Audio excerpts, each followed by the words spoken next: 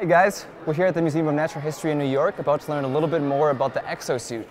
This big guy behind me. It's a new diving suit that scientists can say can allow divers to go down 1,000 feet underwater. What does it entail? We'll find out.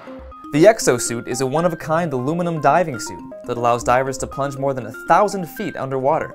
This summer, scientists are using the suit to study unexplored depths of marine life off the coast of New England.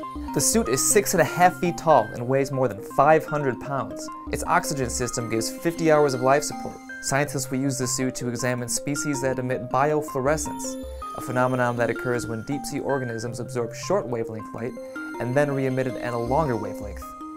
The result is an eerie green or red glow. Scientists will collect the protein provided by these organisms and inject it into test subjects. Doing so, they can monitor cell activity, maybe even detect cancer.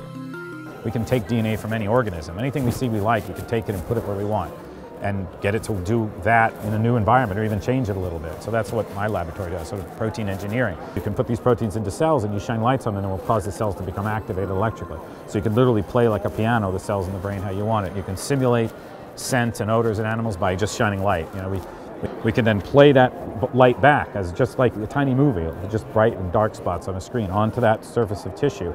And the animal will do what it thinks it should do when it smells that particular odor. So if you tell it to go left with orange and right with cinnamon, you can play the cinnamon smell and it will do the proper cinnamon response. So it's essentially, the Matrix. It's essentially introducing a thought that never happened to the animal. It's introducing a sensory experience that the animal never had. And the goal of that is to ultimately be able to restore sight, restore hearing, restore volumes of people who have fully damaged sensory systems.